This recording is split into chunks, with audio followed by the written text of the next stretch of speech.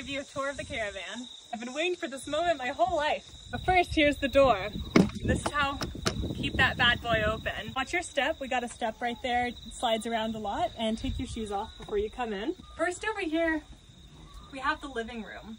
And the living room consists of these two couches. We put a sheet on each of them because they get dirty, and so it helps it to stay clean. Whose fault's that?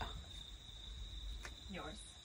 And then we put some towels on the ground as well, also for the dirty feet. So come on in. This is our light diffuser. So when we are playing cards and eating dinner and it's dark out, we don't have any electricity in here.